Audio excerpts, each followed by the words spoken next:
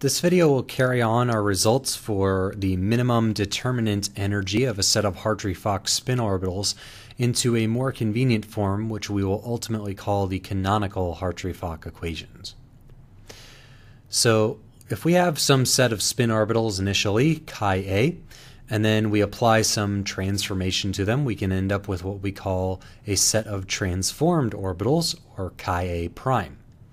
So we might do this by taking some initial chi b, the set of all the initial orbitals, and then applying some linear combination to them.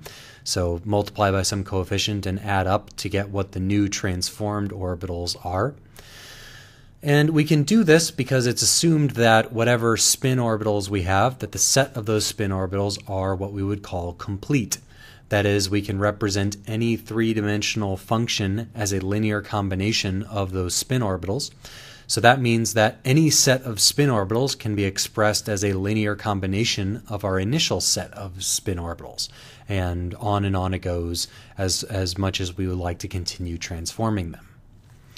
So what we're going to show below is basically that the choice of spin orbital sets is completely arbitrary, and that none of our physical properties of our system actually depend on which spin orbital set we have. So in that sense, spin orbitals really aren't real, but they're just a convenient abstraction to help us get at some of these physical properties in simulation. So if all sets of spin orbitals are equally arbitrary or equally good, equally bad, then why don't we just choose a mathematically convenient set of spin orbitals, and that would be the orthonormal set. So the set where the overlap integral between any two spin orbitals is a Kronecker delta, meaning it's normalized, or 1 if the two are the same, and it is orthogonal, or 0 if the two are different. So in such a circumstance, that would be the set of canonical Hartree-Fock orbitals, which we are trying to get by solving the canonical Hartree-Fock equations, which we're going to try to arrive at in this video. Okay, so what do we know about this particular transformation matrix here? So we're going to show below that the type of matrix that we need to have here is going to be a matrix which ends up being what we would call unitary. So a unitary matrix is defined as a matrix whose Hermitian adjoint is equal to its inverse. So we'll remind ourselves that the Hermitian adjoint of a matrix is you take the transpose, that is UAB becomes UBA, and then you take the complex conjugate. You take the complex conjugate of whatever elements result from the transpose. And of course, the inverse is the matrix that you multiply a matrix by to get an identity matrix left over. An identity matrix just being one where you have ones down the diagonal and zeros everywhere else. So this means that for a Hermitian matrix, or for a unitary matrix, we have the matrix times its Hermitian adjoint, or vice versa, is going to end up with an identity matrix. Okay, so if we define some matrix A, where all of the rows of the matrix represent particular electrons, and all of the columns of the matrix represent particular spin orbitals, then the determinant of this matrix is our ground state Hartree-Fock wave function, or shall I say the normalized determinant of this matrix, because in that matrix, that determinant is going to have n factorial permutations of these rows and column products. So we have to have a 1 over square root of n factorial normalization constant. So our wave function is n factorial to the negative 1/2 of the determinant of this matrix. And so if we want to look at what our transformed orbitals are, basically our transformed orbital matrix is going to be the initial orbital matrix times some unitary matrix. So the determinant of a matrix, the determinant of a product of two matrices is going to be the product of those determinants. So determinant of A prime is going to be the determinant of U times the determinant of A. Likewise, for an identity matrix, its determinant is 1, because down the diagonals, you multiply all those 1s together, you get 1, and every other permutation is going to be 0. So an identity matrix gives you a determinant of 1, And of course, a unitary matrix times its adjoint is an identity matrix, so that's also the same. And the determinant of a product is the product of the determinants, so determinant of U dagger times determinant of U. Additionally, the determinant of an adjoint is going to be the complex conjugate of the determinant, because if we take the transpose, the determinant of a transpose is the same, and then taking the complex conjugate just takes a complex conjugate of the result. So that means that this is now the determinant of the complex conjugate of the determinant times itself. And the complex conjugate of a number times itself is just the magnitude of that number squared, or the magnitude square. So this means whatever matrix we're using to do the transformation, if we don't want to mess up the normalization and we want to keep everything normalized to wherever it was, that we better use a unitary matrix, which is any matrix whose determinant is going to be some complex number which can be represented as e to the I phi, a number whose complex magnitude is equal to 1. And in that case, what this is going to end up meaning is that the energy, and in fact not only the energy but all other physical properties, are going to be invariant to whichever set of orbitals we use. So the transforming the set of orbitals doesn't change the energy, it doesn't change any other property, because all of those an aggregate as a set end up being the same energy, as long as they are related by some unitary transformation. So we can see this in effect for the Coulomb operator. So if it's true for the Coulomb operator, then it's going to be the same argument's going to apply to the exchange operator. And if it applies to both of them, then it's going to apply to the mean field potential. And that mean field potential is how the electron in a spin orbital interacts with all of the other spin orbitals. So if we take the Coulomb operator for all orbitals interacting with our particular orbital in question, that's going to be sum over A, for A equals 1 to n, integral over electron 2 of chi A prime star chi A prime, which is the charge density of an electron in orbital chi A prime, times the 1 over R12 Coulomb 1 over R12 operator.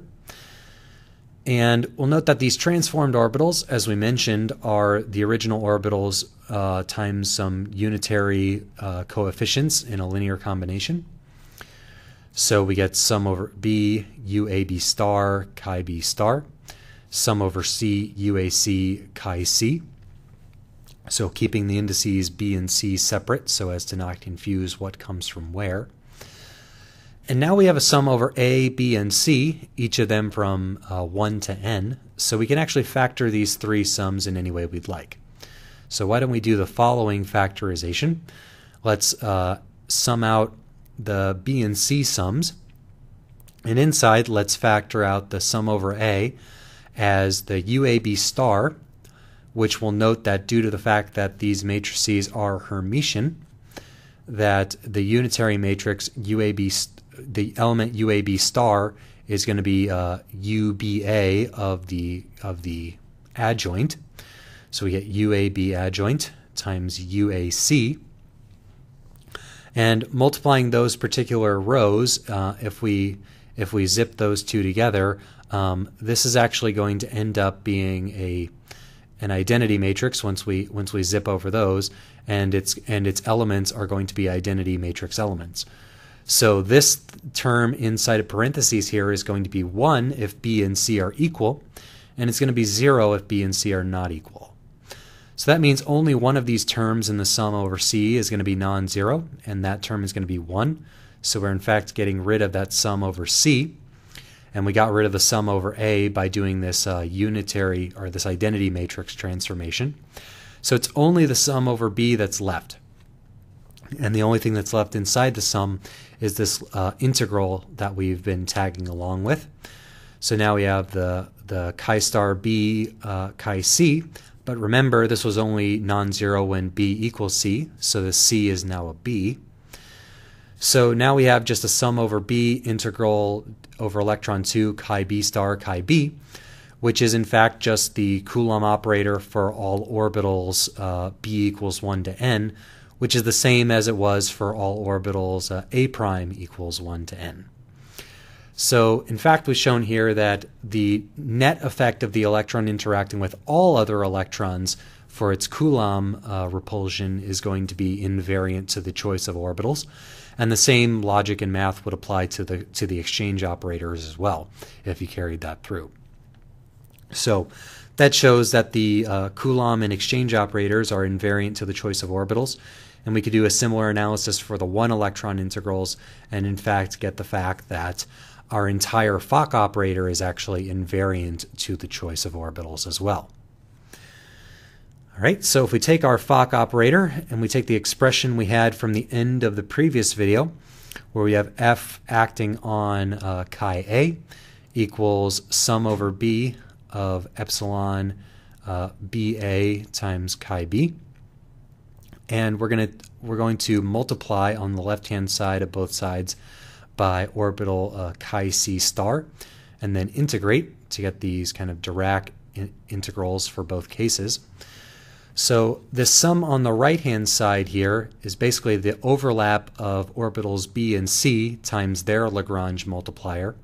But in fact, over all of the orbitals, if the orbitals are complete, these coefficients have to end up being equal to epsilon Ca in order for this expression to make sense, or for our orbitals to be normalized in any way. So this is epsilon Ca. So in fact, when we look at what these elements have to be for any particular pair of orbitals, if we look at a particular transformed set of orbitals, if we looked at epsilon AB prime, so this is then going to be some integral over. So as we've shown here, that this epsilon Ca is going to be this particular matrix element here. Epsilon AB prime is going to be the integral over all coordinates for electron 1, chi A star times the Fock operator acting on chi B. And then if we look at what those transformed orbitals were, in order for this to be the case, in order for this sum to work out nicely here and just be kind of a single term, that's going to be, we substitute in the unitary transformation for chi A, U star Ca, chi star C, and the transformation for chi B prime, which is going to be our UdB times chi D, and then that's going to be a sum over C and a sum over D to do those two transformations of each of the orbitals. And in fact, once we factor everything out, as I've conveniently written in this type of way here, we get a sum over C and D of this U star Ca is equal to U dagger AC. Flip the indices and take the complex conjugate, and then you get the adjoint. And then epsilon CD is the result that's on the inside here for this matrix element. And then we have UdB on the inside there for when we transformed the orbital chi B prime. And this expression is equivalent to saying that when we choose an arbitrary A and an arbitrary B, that our epsilon prime, that is equal to the adjoint of our unitary matrix, U dagger, times the original epsilon Lagrange multiplier matrix, epsilon, times our unitary matrix, U. So we showed here that we're trying to get to a set of transformed orbitals which is going to be orthonormal to one another. And in the case where those orbitals are going to be orthonormal to one another, then this is actually going to end up being a diagonal matrix. So in effect, we're looking for the unitary matrix, which is going to end up diagonalizing this matrix of Lagrange multipliers that we had from the previous video. And in fact, we can always do this because, as we mentioned in the previous video, this matrix of Lagrange multipliers is Hermitian, and you can always find a unitary matrix which will diagonalize a given Hermitian matrix. So in fact, whenever we choose our epsilon AB such that we have a diagonal matrix as a result, then we can always express our Fock operator in this kind of canonical form, where the Fock operator acting on the orbital chi-a prime is equal to the orbital energy Ea prime times the same orbital chi-a prime.